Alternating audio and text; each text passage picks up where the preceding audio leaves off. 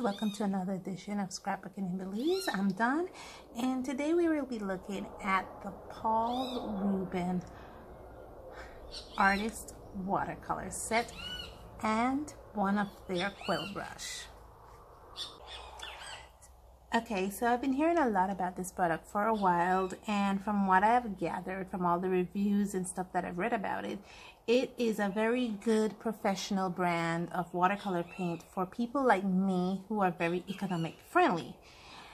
I'm not gonna say we're on the cheap side, but you know, we cannot afford the more expensive brand of watercolor, and the Paul Rubens Artist Watercolor Paint is an ideal set for people like us. And they also have brushes. I know they sell their own brand of watercolor paper. I believe the brand name under the Paul Rubens name for watercolor paper is the ARRTX. I was able to get the 24 set watercolor paint and a number 2 quill brush. So let's see how it goes, because I've already done the reviews and tests and swatches. And let me show you what I have done so far. Okay, so as you can see, both came in these beautiful boxes. Well, these boxes are actually empty. So let me open it up for you. It's a beautiful box with magnetic hinge. The brush stayed in here. This is a beautiful, it almost feels like a velvety like for the brush. And the paints, the 24 box of paints, come in this box, and it's wrapped in this cloth.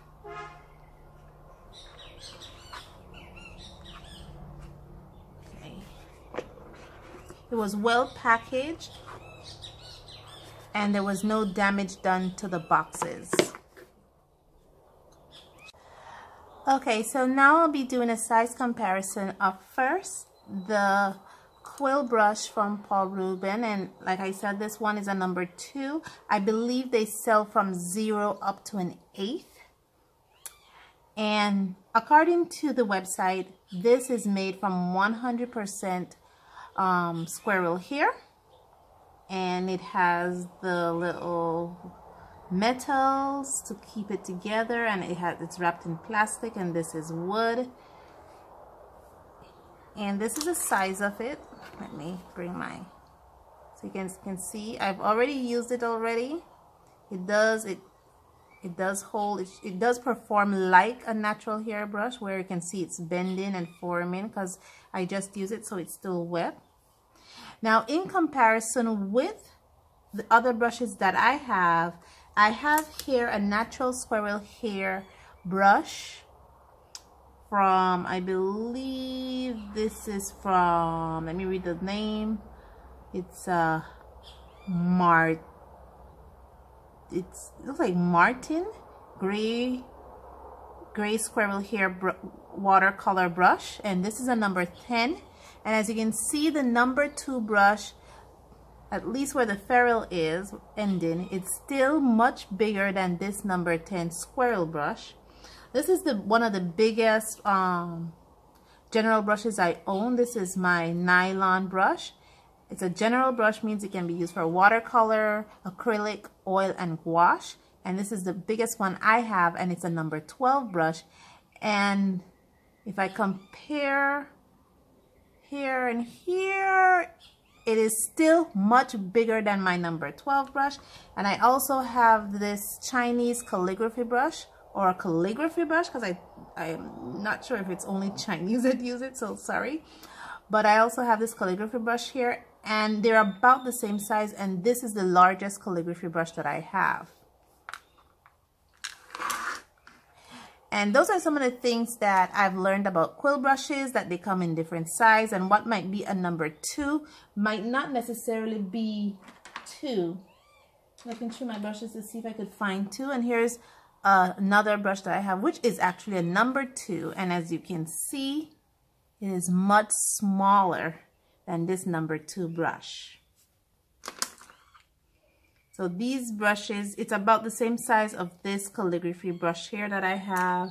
It is much larger than my squirrel hair brush and my general artist brush that I use, it is much larger than those.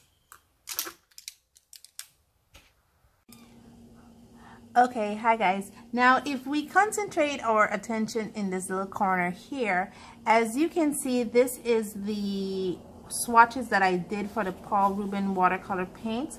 But for the tests and exercise I did with this brush, I did it right in the corner here. And as you can see, I was able to get some very fine lines with this brush. And I was able to get some very broad strokes. I was even able to make some very leafy kind of structures and very short, fine lines with this brush. This brush holds a lot of water. Even though it's just a number 2 brush and you think, oh, it's a very small brush. No, it's not. It holds a lot of water. It buckles my 90-pound paperweight paper that I have here. So I'm hoping it'll be very good on this 140-pound paperweight Canson Excel paper that I have. I have a feeling this could hold up to it. And for these gradients tests that I did with the Daniel Smith, it actually holds a lot of water because this was the brush that I used to do all these tests here. And I was trying to see if I could draw a little rose. See, it still has water in it.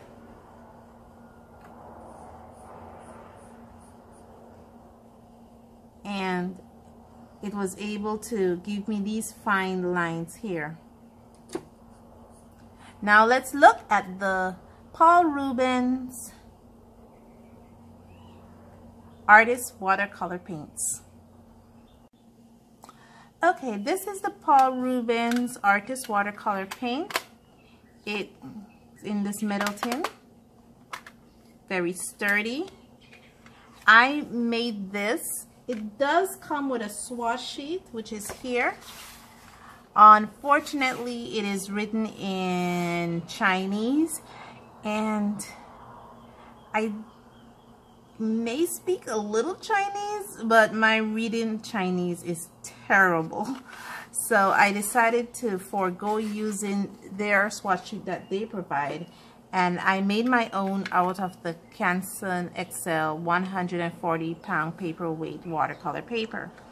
It also came here and look, it doesn't drop down. It stays relatively flat. It's a little slanted, but I think it's just gonna flatten out with use. It comes with 24 beautiful colors. I did not rearrange these colors in any way. I leave them as is.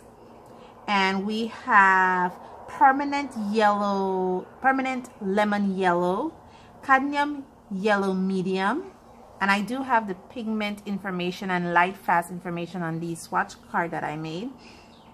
Indian yellow, cadmium red light, scarlet, madder red, violet, permanent violet, cobalt blue, French ultramarine, sky blue.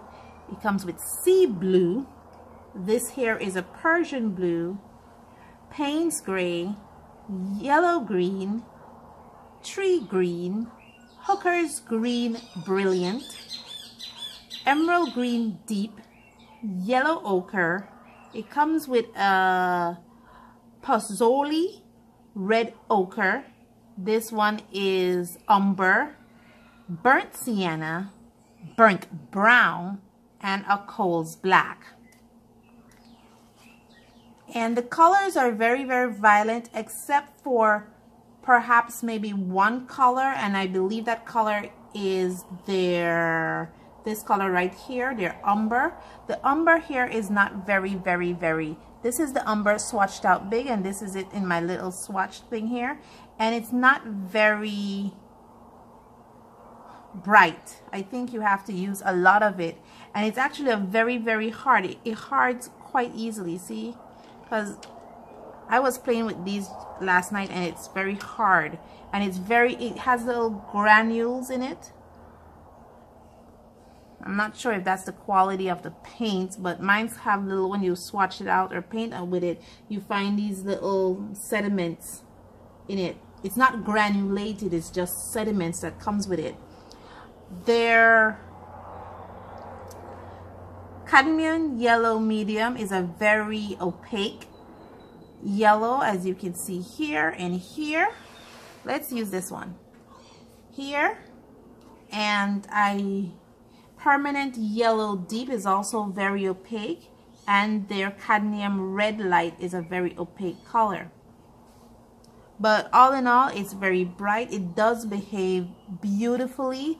I love how the paint flows with water. My only thing is this paper soaks up water very quickly, so you have to work very quickly on this type of paper. Okay. And I don't have anything much to say. It does flow. What I did here is that I swatched a little bit of, I believe this is the sea blue color, and I tilt the paper so it flows down. But like I said, this paper here absorbed water very quickly, so I had to go back and redo it. And I did the same thing here. I put a little bit of, I believe this is the cadmium yellow medium and the same sea blue. And I swatched it here and I allowed it to flow into the yellow, but unfortunately the yellow was drying up, so I had to put more color in the yellow and had to tilt it this way so it flows into the blue to see how it can flow and mix. But I do enjoy using it. As you can see here, I was trying to see how I could use it with flowers. I think it's going to be a very good collection to work with flowers. It doesn't come with a white, but it does come with a black. But, you know, it's a watercolor paint, so when it comes to white, we just need to add water. And that's about it. There's not much I can say about this paint. I will enjoy working with it. I think it's a very good, economic friendly, professional brand. And that's it. So thank you so much. You will be seeing me use this more in the future. Join me next time for another edition of Scrapbooking in Belize. Bye.